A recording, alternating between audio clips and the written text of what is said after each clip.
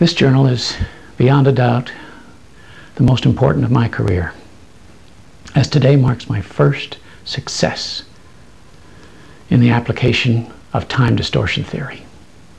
By creating a localized neutrino acceleration matrix, I was able to bend time for just a fraction of a second.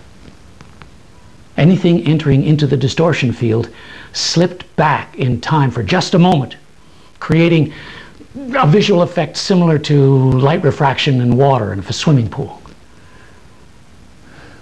It may not seem like much, but it's truly more than any physicist could hope to achieve in a lifetime.